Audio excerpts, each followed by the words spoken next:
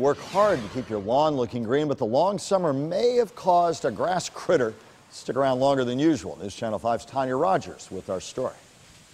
17-year-old Kristen Kianka helps with the yard work from time to time, but it's really her father who has the green thumb. I see him in the morning, he'll be watering it, and he mows it almost every other weekend, and he'll use turf builder on it. Keeping a lawn green could get harder. Experts say they're getting calls about brown spots showing up that could be chinch bugs. Right now is a time to be a little bit aware of it, because I just heard the county says we're in the first phase of a drought.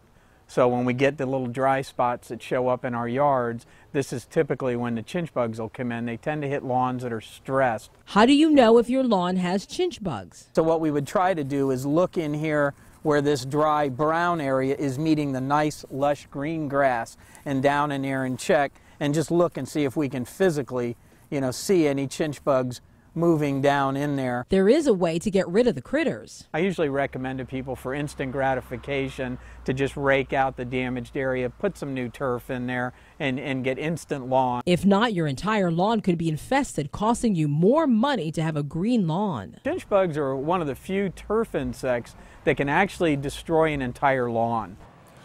Now, the expert told us if you decide to use insecticides to treat your lawn, you may have to retreat the affected areas a second time 10 to 14 days later. Tania Rogers, WPTV News Channel 5.